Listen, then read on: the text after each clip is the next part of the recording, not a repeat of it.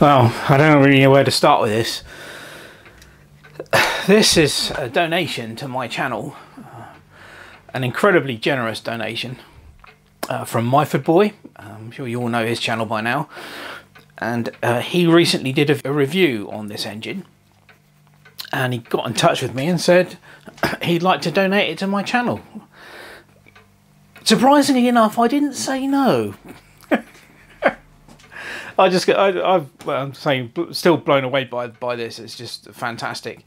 So what is it? Well, if you watched Whippet Boy's video on the review of this engine, you'll know that this is a Chinese-made 10cc single-cylinder water-cooled 4-stroke petrol engine, and it's based on a design by Edgar Westbury from the 1960s, who called this engine the Whippet.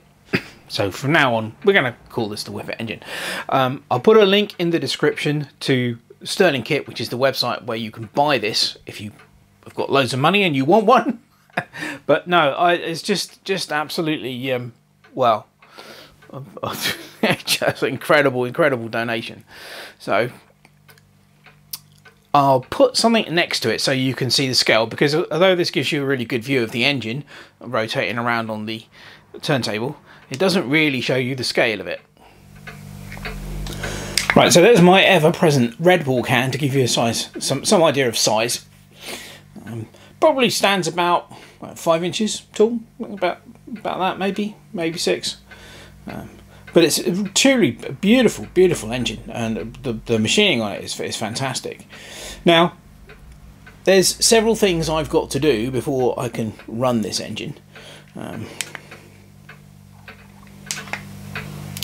It needs a fuel tank, which I haven't got, so I'll have to make one.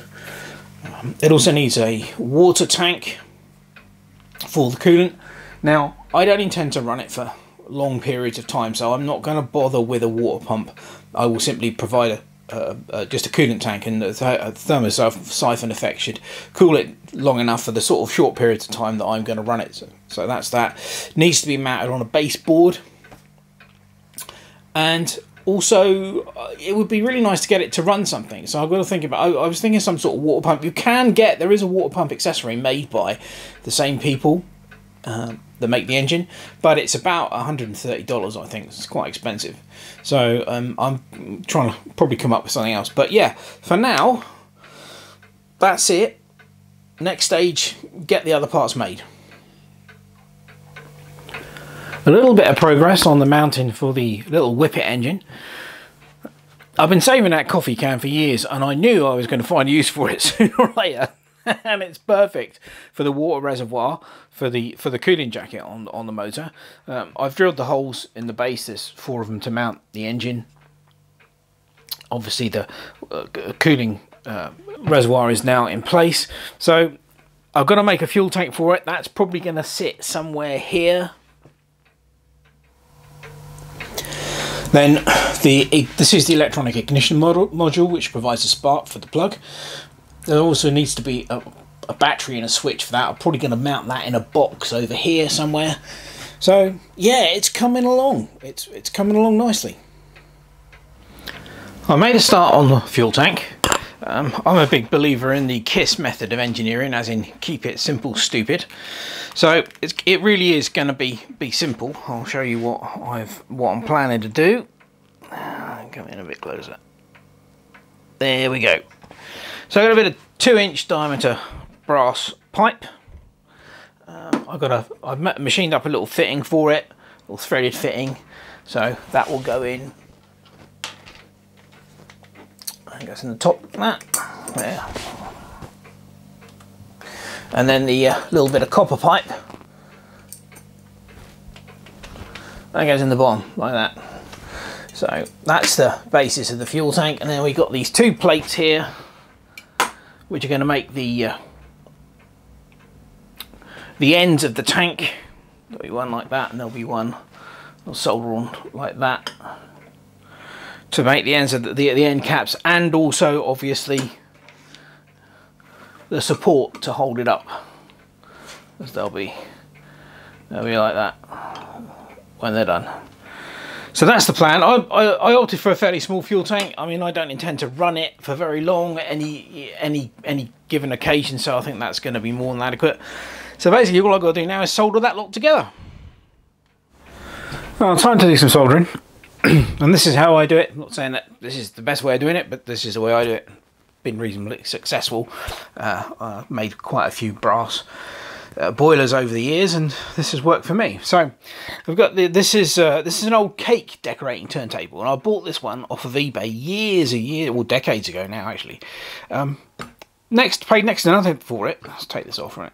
But as you can see, I use this mainly for spraying. But the thing about it is this really heavy aluminium casting, so it's ideal. It's, you know, stays firm, and yeah, it works well for that. It also works well if you want to solder something and you need to get round different sides. So that's what we're going to do today with this.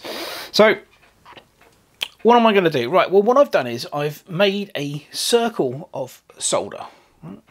And this circle of solder fits inside, nicely, inside the end of the brass pipe, like so. And I will liberally coat that get it right up to the edge, and then liberally coat that with flux. And then basically I will also put flux around the plate, get it lined up, make sure you get it around the right way with the big hole at the top, and it's all square. And when it's in the right position, I will then simply plonk a weight on the top that holds it all nicely in place, so nothing's going to move, and then apply the torch. Right, let's get on with it then. So I've got plenty of flux on the end plate, as you can see, and plenty of flux around the inside lip of that. So making sure I've got the larger hole uppermost. Place this where we want it to go. I think that's about right. Check inside to make sure that the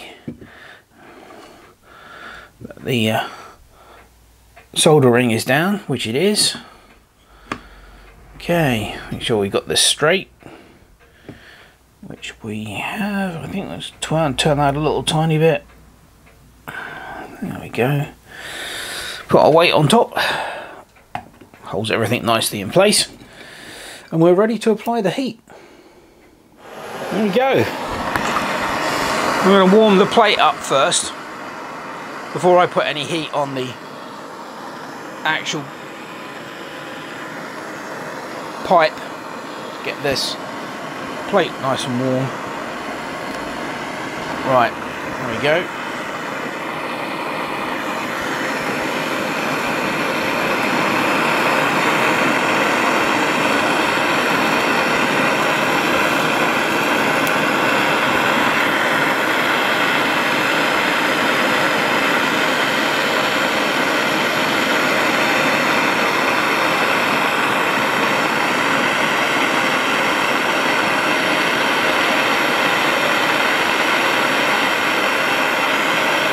Just starting to see the solder appear.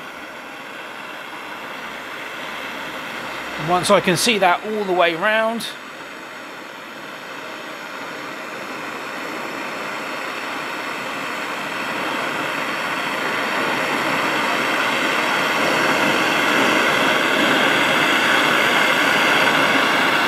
and we're done.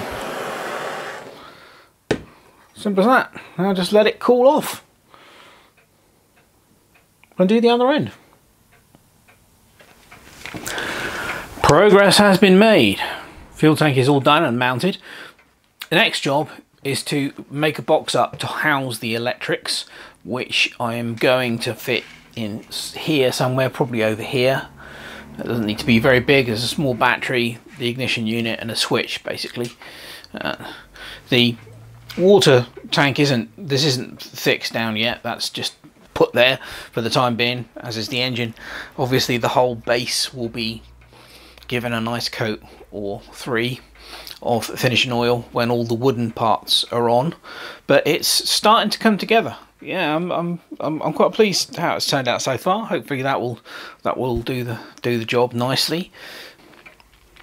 Yeah, so it's coming along all right. Okay, so on to the next part, which is the box to house the electronics. Well, all the parts are finished. It's just a matter of putting it all together now. Little box I knocked up, which will take the electrics. It's all been given several coats of finishing oil as well, the wooden parts. So yeah, just got to bolt it all together now. And then hopefully we can get this running. Well, it's all together. It went together quite well. I'm quite pleased actually. It all seems to fit. All the parts are where they're supposed to be, which is great. I've checked the spark. We've got a spark. All that really remains now is to put the fluids in. I think that's 20 millilitres of engine oil in the crankcase, obviously water in the coolant tank, and then a 25:1 petrol 2-stroke oil mix in the fuel tank. And hopefully we can get it to run. But I'm quite pleased. I think the little baseboard and everything that sets the engine off quite nicely. Got room to get it to drive something should I need to in the future. But yeah, right. Let's see if we can get this thing running.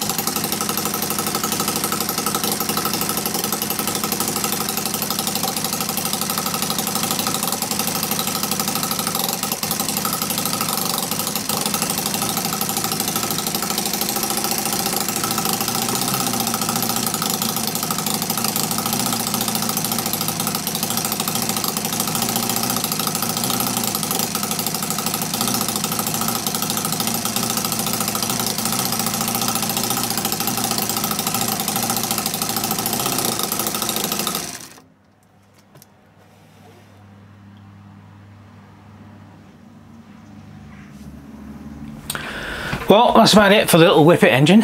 A couple of quick pointers for anyone who's thinking of buying one of these or has got one and is trying to get it to run. It does seem to be a little bit sensitive for the throttle screw. I've got that open about one turn. I actually put a mark on there so I could see where I was.